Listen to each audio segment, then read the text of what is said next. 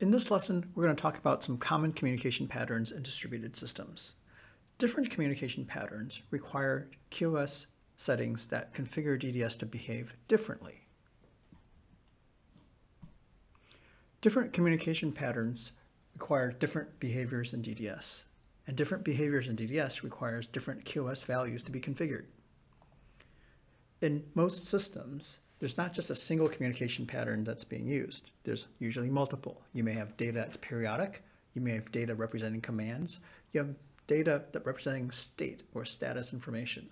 You may need to do request reply, not just publish subscribe. You may need to handle failover from redundant applications. A single QoS configuration cannot be used to provide the same behavior across all scenarios. Fundamentally, you need different QoS values for different data paths. Here's an example of an electric car. This electric car has a start and stop button. It has a battery temperature sensor, has a dashboard display, and has a black box recorder. If we were going to use DDS in this car, the first thing we have to do is identify the different data streams in the car. For example, the battery might be sending out a data stream of battery temperature. The start-stop button might be sending out a stream of commands to stop and start the car. The data logger may be sending out information about its status.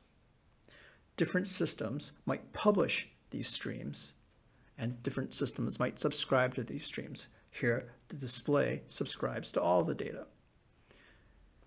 Each individual data stream in DDS is called a DDS topic. Now that we have the data for a system divided into DDS topics, we need to understand how the data for each DDS topic behaves. There are three common patterns that we can say exists. First is a periodic or streaming data. This data is sent periodically at fixed intervals.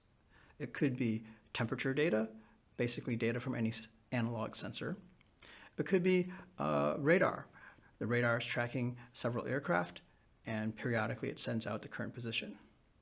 Video and audio streams also fall under the category of periodic or streaming data. Another kind of data is state or status information. This data is not sent periodically. It's sent only when the state changes. So device status, node health, configuration settings are all kinds of state or status information. The third category are commands and events. This is data that's sent, again, not periodically, but in response to an event, like an alarm, or a command, like the user presses the button. We'll see that different QoS policies are needed for different communication patterns. For periodics or streaming, like the battery temperature, you may adjust the reliability of that data. You may subsample using a time-based filter. You may send in data using multicast, using transport multicast. And you may set a deadline that will tell DDS how often to expect the data. State and status information, like the logger status, you may set to be reliable. You may need historic information about that data.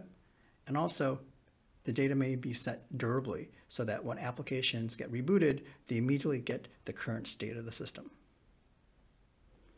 Finally, commands and events may use the reliability, lifespan, and liveliness QoS policies to configure commands and events to be sent properly. In summary, different behaviors are usually required for different data streams. You may have reliable data, you may have fault-tolerant data, you may have low latency data, you may have high throughput requirements. We broadly can define three categories of data delivery patterns: periodic, state, and commands. There are different combinations of QoS policies that are useful for configuring different behaviors.